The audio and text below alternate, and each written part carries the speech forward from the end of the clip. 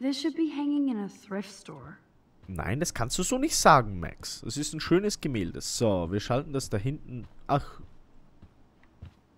Okay, die Lampe hat schon jemand anders für uns ausgeschaltet, wie es aussieht.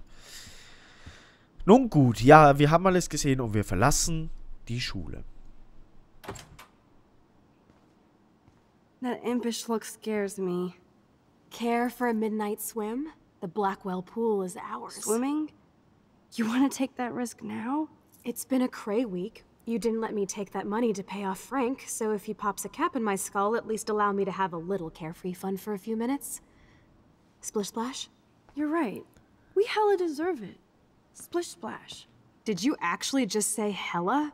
I think I'm a good bad influence on you. Und es ist immer noch Nacht und wir befinden uns immer noch auf dem Gelände der Blackwell Academy. Und wie es aussieht, versucht Chloe nun, da in dieses Gebäude einzubrechen, in das vermeintliche Schwimmbad. Natürlich mit dem Generalschlüssel geht das relativ gut. Und siehe da, voila, die beiden sind im Gebäude. We're in the otter's lair. Big fucking deal. I want that heated water. We still have to play it cool, okay? Even if I'm suspended. You can own this hellhole once you figure out your rewind power. Chloe is so psyched for girls' night out, so I better follow her evil plan. Ja, und die Chloe verlässt sich ziemlich drauf. Automat. I would love a soda, but I'd just get wired. Ach, doch nicht wegen einem Soda, Max. Was steht da? Swimmer Championship Objectives. Teamplay. Okay. Mans Locker Room. Ah, interessant, interessant. Aber wir können hier nicht rein. Schade. So, hier Anzeigen. Die lesen wir schnell. I actually don't have the time to investigate this caper. Ach, warum nicht? Vermisste Taucherbrille. Ich gebe zu, ich bin schusselig und habe meine Flexi-Waff-Tauchbrille verlegt.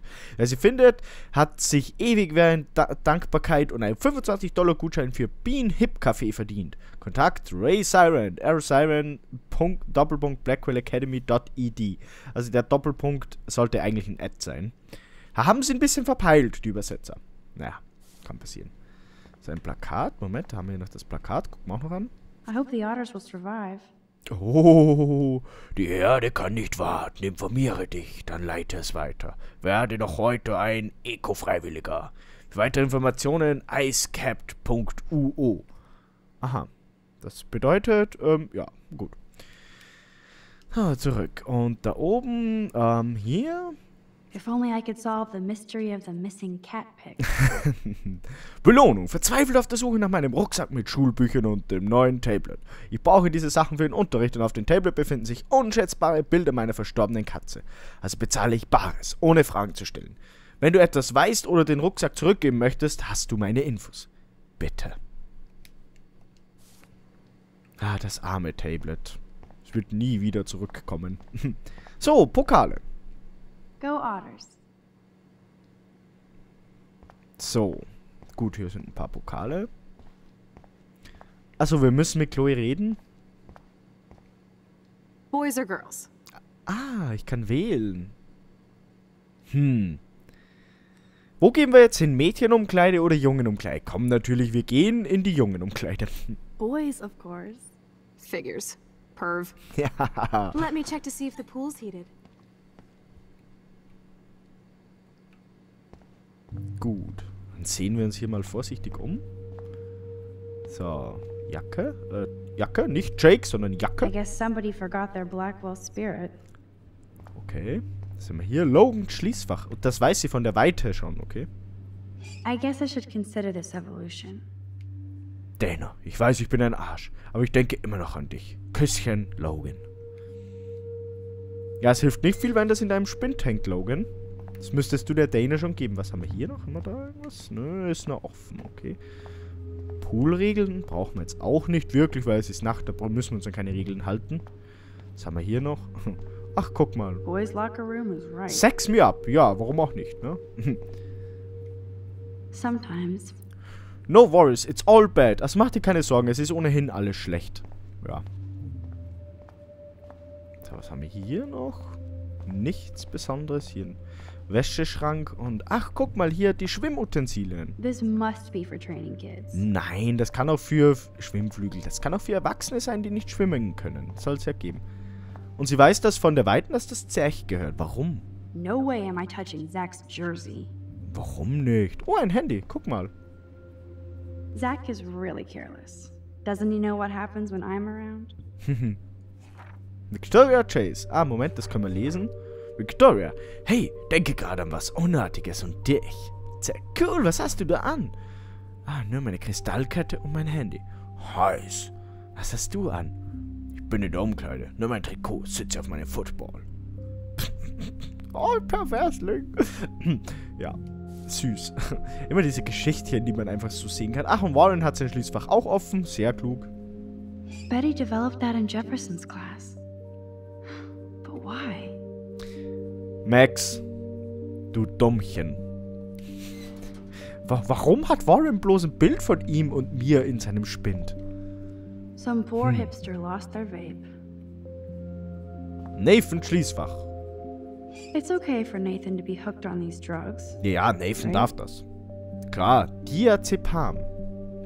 Ist glaube ich nicht, das ist so ein Beruhigungsding, oder? Ja, ist sicherlich...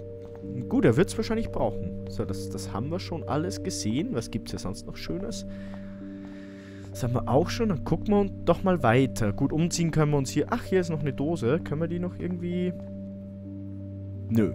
Schade. So, dann schauen wir hier weiter. Ah, und das scheinen jetzt die Duschen zu sein. Hier die WCs. It's nice to know Victoria loves something besides herself. Ja, proportional richtig gut dargestellt, klar, ne? Okay, ich sag jetzt nichts dazu. Welcome to 1950. Max ist ein Feminazi. Ach, wirklich? So schlimm ist die Max dann auch nicht, wie die da mal tun, ne? So, was haben wir hier noch? I bet you do. I love Warren Gayram. Gayram, okay, ja, toll. Ja, also manchmal doch sehr kreativ, diese Graffitis, aber das Problem ist halt kreativ in die falsche Richtung, leider. Oh, ein Seifenspender. This one is almost empty. The guys must like their pink goo. Natürlich. Max Caulfield, moral avenger. Or self-righteous hypocrite. Ach, und sie macht sich wieder ein bisschen fertig. So, gut, hier sind die Duschen. Naja, gut, sind gar nicht mal so dreckig. Und hier liegt eine Seife. Komm, die heben wir auf. Ist eh keiner hinter mir, bevor wir sie aufheben. Nö, okay. Gut, wir können sie natürlich nicht aufheben. Schade. Ah, da ist noch. Bros will be bros. 69 Reasons to Bang Rachel. Übersetze ich mal nicht. Aber naja, so. Sehr cool. Und jetzt kommen wir hier. Ja, cool. Wir sind im Schwimmbad.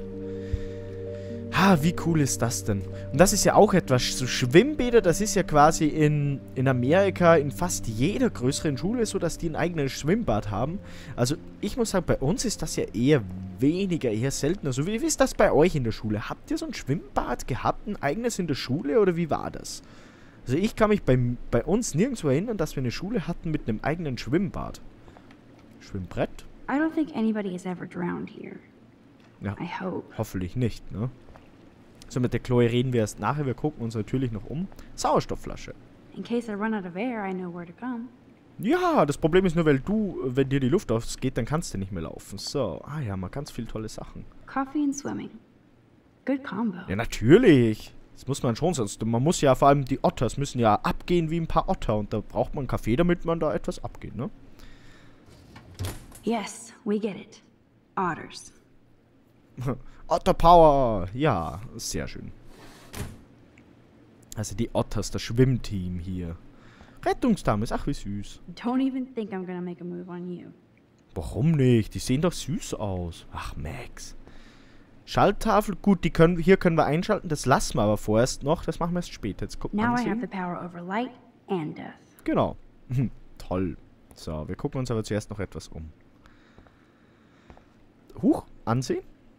So, the big plan is win. Ja, das ist prinzipiell ein gutes Motto. Motto Nummer 1 ist Ziel Nummer 1, gewinnen. Ziel Nummer 2, gewinnen. Und Ziel Nummer 3, na, natürlich auch gewinnen. Ja, warum auch nicht? Was ist das hier? Ach, ein Lichtschalter. Ah, ein Halloween-Kürbis. Können wir den mitnehmen? Können wir da was machen? Können wir den aufsetzen? Aw, look at the baby Halloween pumpkin.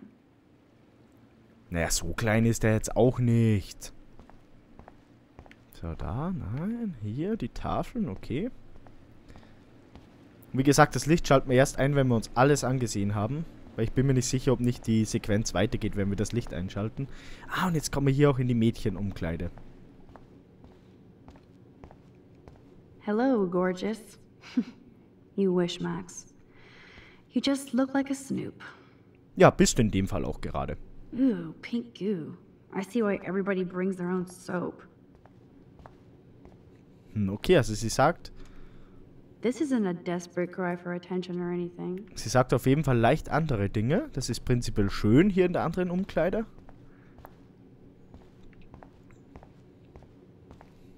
Well, we care, dickhead. Dear Kate, I don't care, God. Ach hey. Aber zumindest, man muss sagen, die Graffitis sind hier etwas... I hope so, friend. Rachel abides. Was heißt abide? Weiß ich jetzt ehrlich gesagt gar nicht, aber... Naja. Aber zumindest die Graffitis sind nicht so schlimm wie in der jungen Umkleide, muss man sagen. Also hier sind wir in der Mädchen, wo die If I could Schließfächer sind. rewind back to the 1940s, I'd get in serious trouble. Mädchen können auch schwimmen. Schwimmunterricht für junge Damen. Blackwell Schwimmbad. 2. bis 10. Mai. Ja, schön. Toll. Natürlich können Mädchen auch schwimmen. Those look like the most cozy, comfy towels in towel history. Want. Na, want, ja. So, was haben wir hier? Flippers in a swimming pool? Are they training Navy frogmen here? Eventuell. So, das ist interessant. Hier liegt dieselbe Dose. Ah, Victoria Schließfach. Uiuiui. So, Victoria's secret is selfies. Go fuck your... No. Jefferson said, don't confuse art with the artist. These are cool shots. Also die kleine Victoria. Im Geheimen macht sie ja auch Selfies und uns redet sie immer so von der Seite an. Aber im Geheimen macht die liebe Victoria auch Selfies, natürlich. Otters essen The wit, Biber. it burns. Uiuiuiui. So. A bus ticket? Was she going to run away? Like Rachel Amber? Acadia Bay Buslinie. Eine Fahrt nach Portland am 2.10.2013. $18.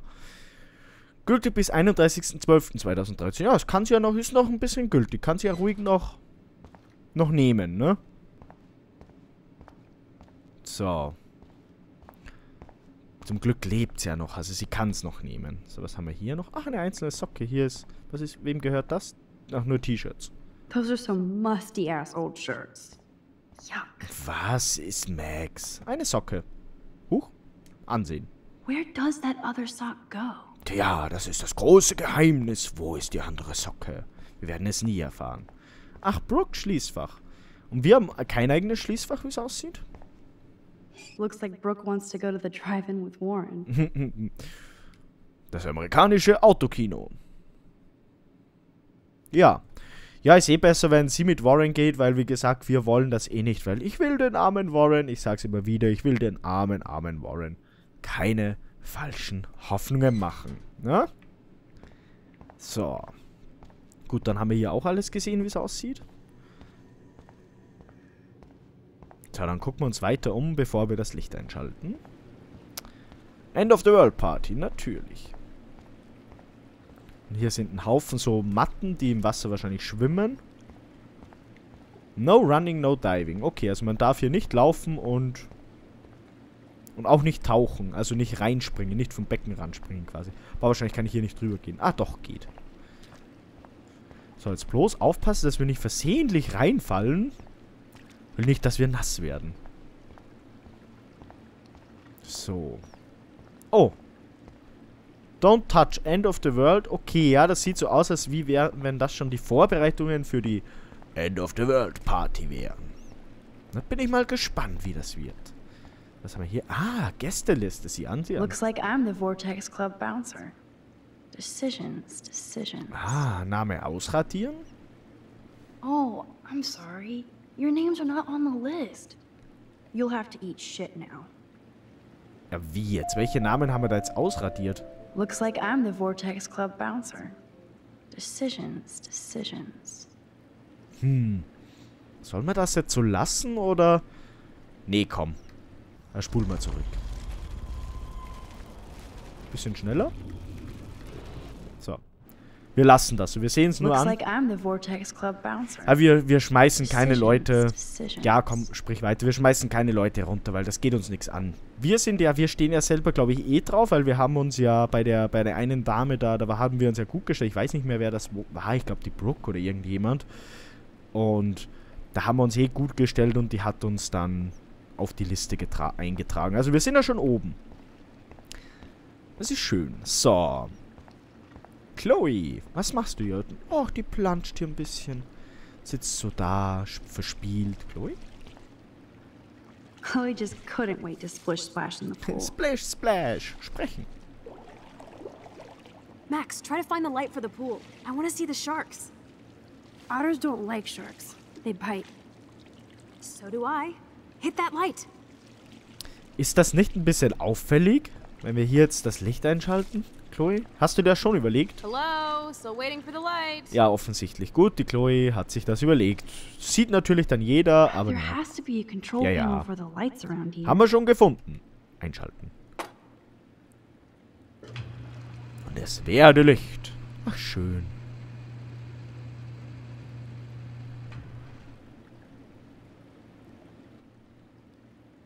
So. Brauchen wir eigentlich die Handylampe nicht mehr. Oh. Wie hat sich die so schnell umgezogen? Moment. Da spulen wir jetzt mal zurück, das will ich sehen. Wo sich die so schnell umzieht. Geht das ein bisschen schneller? So, stopp. Time to do or dive, Max. Ach so. Ja, es ist jetzt natürlich blöd, weil wir müssen das Licht natürlich einschalten. Moment. So. Die steht einfach so schnell auf. Moment. Ich spule trotzdem nochmal zurück. Ganz langsam. Weil die müsste ja dann da geht's jetzt rüber. Okay. Ich kann das ja wohl mit ansehen. Nicht, dass ich jetzt spannen will. Ach nee. Ich kann das nicht. Ja, okay, gut. Ich kann es offensichtlich nicht mit ansehen. Ich will ja nicht spannen. Ich wollte das nur sehen, wie dies aus der Kleidung rauskommt. Ja. Huch. Ja, interessante Unterwäsche. Hier so ein Miami-Schlüpper oder sowas. Ja, mit Palmen und so. So, Chloe, was ist jetzt? Soll ich auch reinkommen? Ich habe ja Angst. Ich bin ja eigentlich wasserscheu. Sprechen. Oh yeah, baby. Feels like a hot tub. Too bad you made me feel like the queen of assholes because I wanted that cash stash. Tell me you're not gonna stand there watching me like a zombie. Don't you dare! Come stop me, hippie. Okay, you asked for it. Ja, natürlich können wir auch reinkommen. Ist ja nicht so tragisch. Und sieh mal die Chloe. Sie genießt es. Es ist schön zu sehen, wenn die glücklich sind. Dun, dun, dun, dun, dun, dun, dun, dun. You are so obvious. And I still get freaked out by that movie, so stop. I can't even watch any of those shark shows.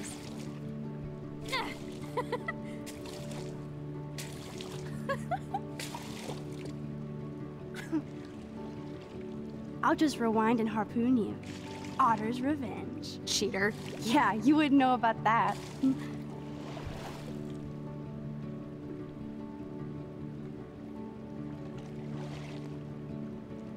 I wish Rachel was here. She would totally love being in here at night. Wish you guys had met each other. We will. With all this stuff going on, I'm starting to think everything is related. And I want to find out for Kate's sake. She almost died today. Your power is changing everything, Max. Especially you. I can already tell. You're not so chicken shit anymore. Thanks, girlfriend. You know what I mean. You're becoming like this force of nature. More like luck of nature. Come on, my power failed trying to rescue Kate. Maybe I'm just stumbling back and forth in time. For what reason? You didn't stumble when you saved me, Max. Was? Ah, danke dir. Not that time. But that's because you were there to kickstart my power. So it's time to start moving forward in time. And we're obviously connected, since without me, you would have never discovered your power, right?